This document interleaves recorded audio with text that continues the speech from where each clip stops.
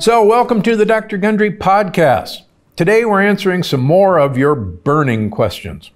These podcasts are some of the most highly requested that I do. You've sent in questions via email, from YouTube, Instagram, Twitter, Facebook, and today I'll be answering a lot of them. So here goes. This one's from Wendy. What are your thoughts on using the plant paradox diet to address SIBO? Now, for those of you who don't know what SIBO is, S-I-B-O, small intestinal bacterial overgrowth. I think the plant paradox diet is probably the best way to address SIBO. Of course, I'm biased, but let me tell you why I think that.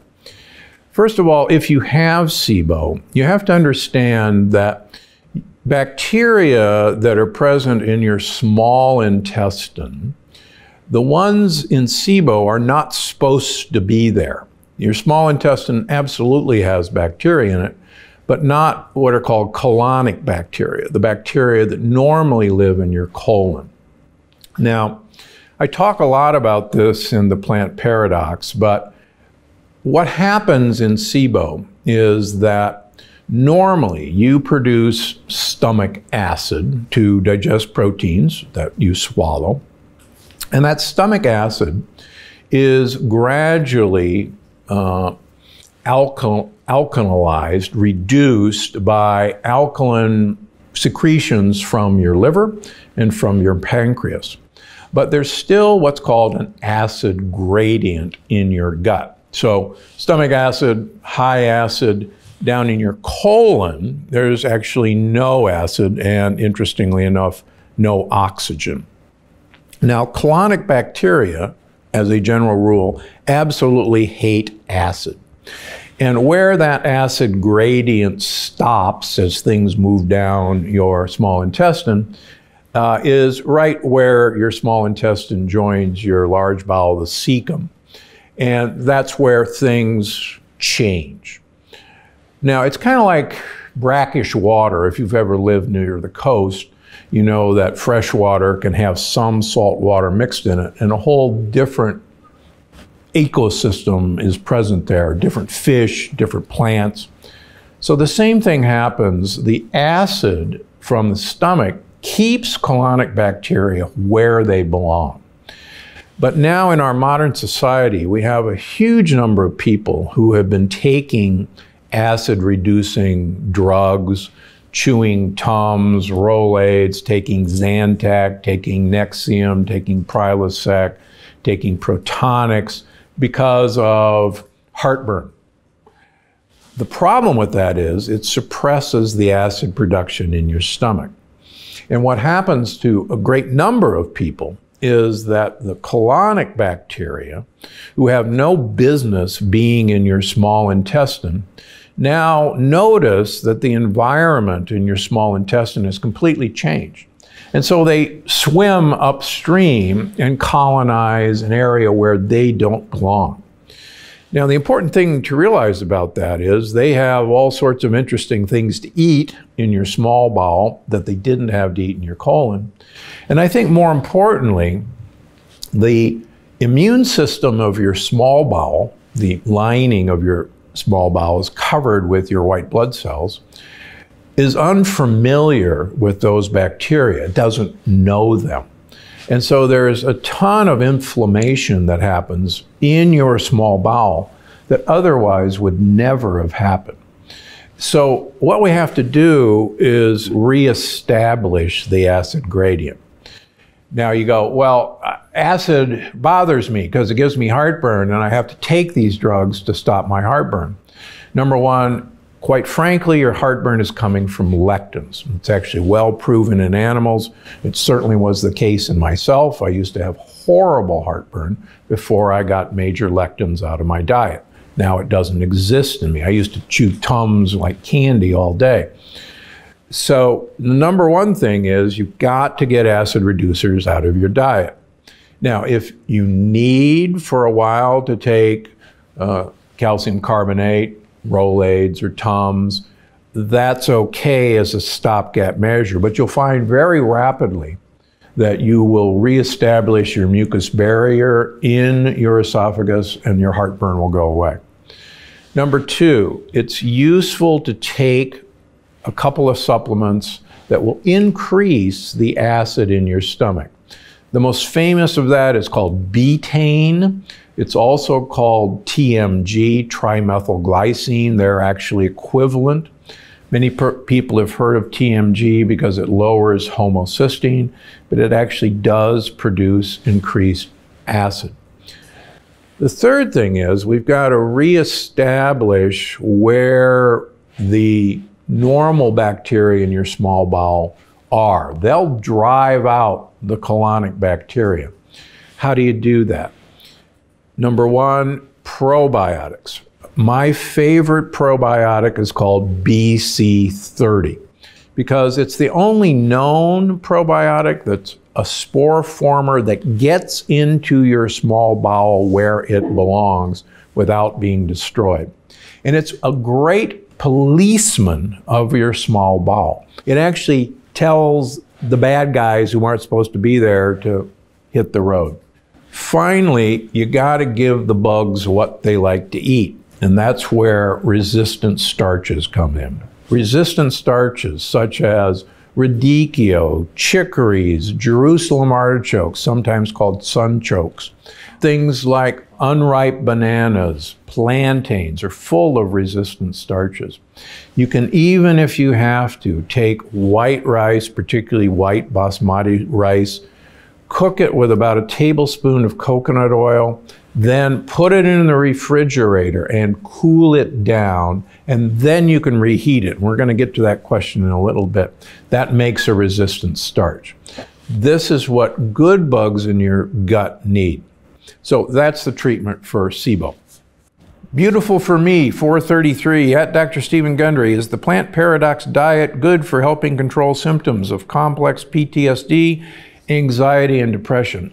That's a great question. You heard a lot about anxiety and depression and the microbiome in the plant paradox. And what we now know is that there is a gut-brain axis. And that means that most of the things that happen to the brain in terms of our mood, in terms of anxiety, in terms of depression, is actually not happening in the brain, but it's information that's coming up from the gut, both in terms of hormonal signals like serotonin, for instance, but also the dopamine GABA system of excitatory stimuli and calming stimuli. And these also come up via a giant nerve called the vagus nerve. We used to think that the vagus nerve was how the brain communicated to our gut and all the other organs like the heart and lungs. We now know that for every nerve fiber coming from the brain down to the gut on the vagus nerve, there are 9 nerve fibers going the other direction. In other words, from the gut to the brain. And so what happens is, if you've got happy, friendly, good gut bugs, and you give them what they like to eat, they're going to make, for lack of a better word, feel-good anti-anxiety hormones that are going to travel to your brain and set the stage for recovery. Now, the second thing I think is very important is that your brain is primarily made of fat. So if you want to call your loved one a fathead, I will back you and you can show them this video. Half of the fat in your brain is a fat in fish oil called DHA. And that acts as an insulator in your brain. And there's some pretty good human studies, and certainly animal studies, that the more DHA in your brain, the less anxiety and the less depression you have. In fact, in my patients who I treat with anxiety and depression and PTSD, one of the first things I do is try to get large amounts of DHA in them on a daily basis. How much? Approximately 1,000 milligrams of DHA. Now, it's easy to figure that out. You pick up a bottle of fish oil. You can take capsules, you can take cod liver oil liquid. Look on the back. You'll see DHA as an ingredient. You'll see how many milligrams per capsule. Do the math. So if you see 250 milligrams of DHA per capsule, you need 4 of those. Also, look at serving size. Make sure it's 1 capsule. So many of the more expensive fish oils or omega-3s have 2 or 3 as the capsule size, so you can't be fooled when you look down below. So, change what you eat. Get BC30 as a prebiotic into you as a good gut bug stimulator, and then feed your gut bugs what they want, and you'll be amazed what happens. Also, as I pointed out in the plant paradox, lectins are a cause of anxiety and depression. We can inject lectins in rats in their bellies. They will become so anxious, they will hide in a corner, not come out and seek food, not interact, not explore their environments. This is a plant defense system against being eaten. So the last thing you want to do is eat lectin-containing foods, and you'll be amazed what happens. Okay, J. Gold M. Thoughts on plant paradox for treating diverticular disease? Okay. We get this question a lot. And first of all, you got to know what diverticuli are. Diverticuli are hernia in the wall of the large bowel, in the colon. So many of us have heard of hernias in our groins, inguinal hernias. Many of you have probably had a hernia repair. A hernia is just a defect in the fascia of around our muscles. And in the hernias that we think about, a piece of bowel wall goes through that hole in the fascia, and that is a hernia. So a hernia is anywhere there's a weakness in a wall. In this case, diverticulitis is a weakness in the muscle of the colon, which is actually incredibly thin. We get these little pouches, these little out pouches. Now, they're just hernias. Now, there's nothing horribly awful about diverticuli, but diverticuli happen when you're straining to move things through your colon. Just like many people know that if you strain down or lift something heavy, that may be the first sign of a hernia, that you will literally pop things out. So think about this for a minute. If you have very hard stool, if you are very constipated, if you're straining to have bowel movements, backstream of you straining, you're literally popping little hernias in your colon. And the people that we usually see who have diverticulosis have very hard stools or have a history of constipation. Diverticulosis per se is remarkably common.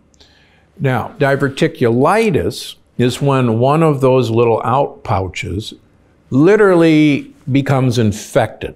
And it gets infected because just like a hernia in your groin can get strangulated, it can get trapped, you can trap a little piece of stool in one of these diverticuli and it gets infected. Now, the treatment for that is antibiotics. Sorry, that's the treatment. Sometimes surgically, we have to come in and take that part of the colon out. My father had to have that years ago. But diverticulosis per se, we don't want to increase the number of diverticuli. So what we want to do is have big, giant, bulky stools that move through very quickly. And the secret to that is soluble fiber, not insoluble fiber. And that, of course, is what the plant paradox is based on. The more soluble fiber you eat, the more resistant starches you eat, the more your bacteria eat these foods and the more bacteria grow.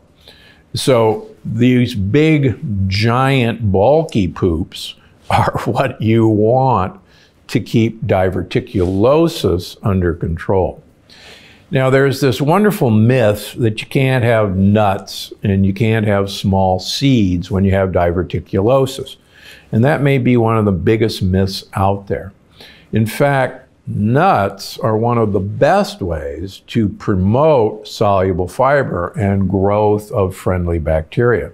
So I actually prescribe nuts to my patients with diverticulosis, particularly walnuts and pistachios. And you ought to have about a half a cup a day, more if you want. Now be careful. Too many nuts, you'll start gaining weight. And in fact, they use nuts to help people gain weight who need to gain weight. But don't fall into this trap that you have to have a low fiber diet for diverticulosis. It's exactly the opposite. You want big, bulky stools that move through quickly. Okay, Adriana CH3212018. Is carrot soup made with onions and carrots, salt and pepper, and ground ginger safe? I'm so lost here. Also, what are seasonal fruits in Montreal in winter?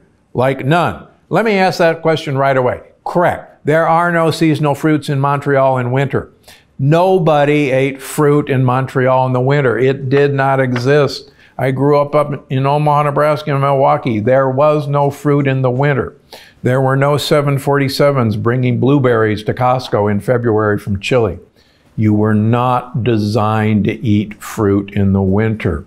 Believe it or not, your ape cousins do not eat fruit in the winter because there is no fruit. We know that our foraging tribesmen like the Hansa do not eat fruit in the winter because there is no fruit.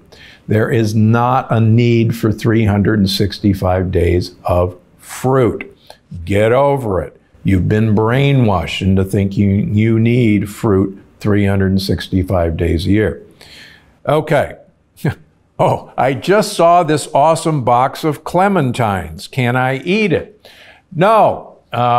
If you want to have a special splurge, let's say it's a holiday, let's say it's Valentine's Day, and you want a clementine, go ahead.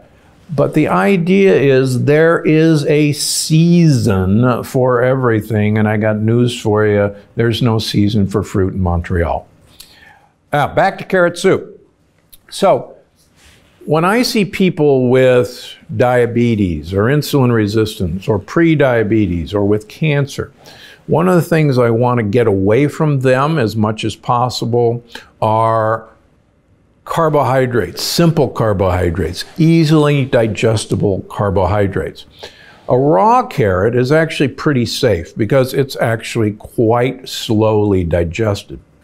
But the process of cooking is going to make those complex sugar molecules far more digestible quicker. So it's going to become sugar quickly.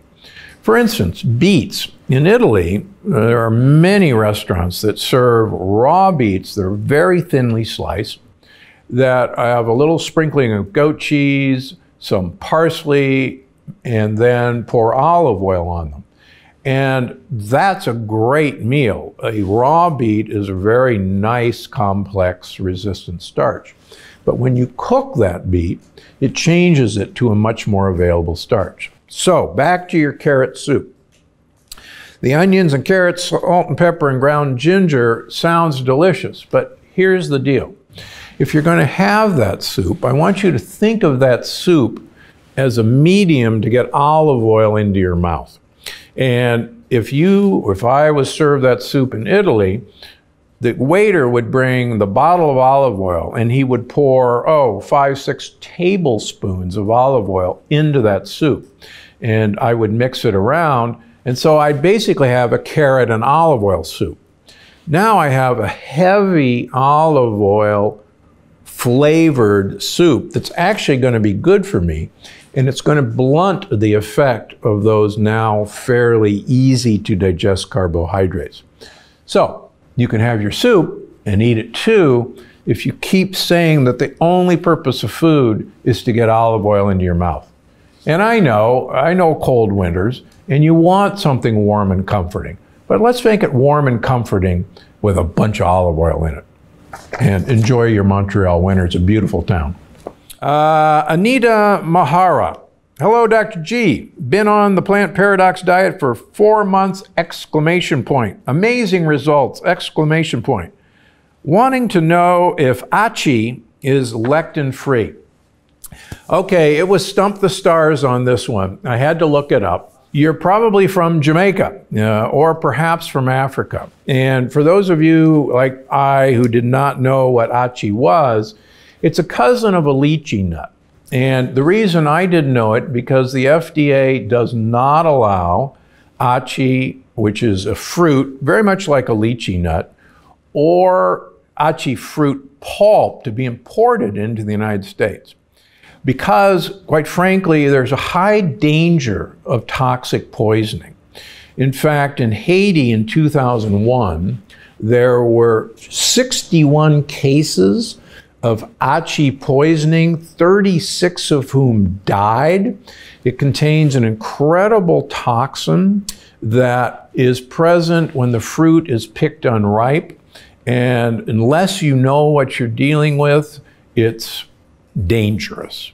Now, having said that, I'm not quite sure I even worry about whether there's a lectin in something that's that toxic.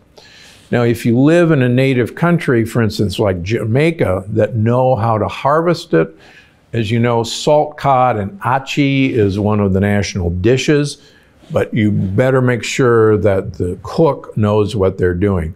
But please don't have it in the United States. And if you found it in the United States, it came in here illegally, so it's doubly suspicious that it's available. Ted B. writes in, "Hi, Doc. Plant Paradox has helped reduce inflammation that affected nerves in my back. Thank you. What are your thoughts on natural sugar found in home garden-grown oranges? Some sources say natural sugars are anti-inflammatory, contrary to regular sugar. Thanks, Ted B.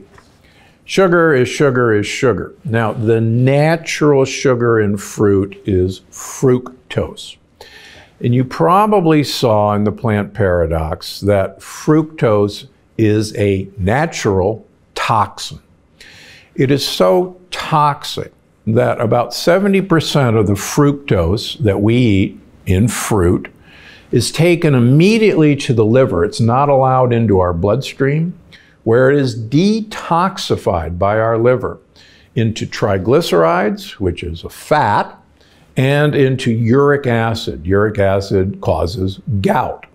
It also causes kidney damage. Now, the other 30% of fructose goes directly to the kidney, where it's a renal toxin. So the idea that a natural sugar is somehow better for you just doesn't hold water.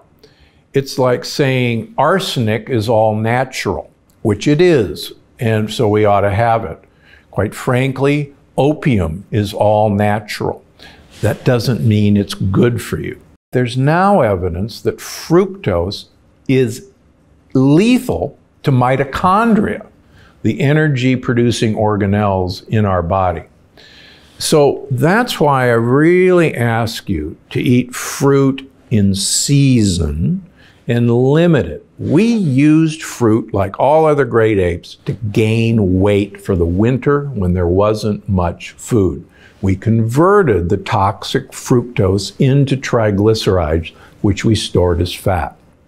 So we want to move with the seasons. There's only a time and a place to eat fructose, natural sugar in fruit, and that's in the summer, but please limit the amount. It's not a health food. Fernando Oliveira.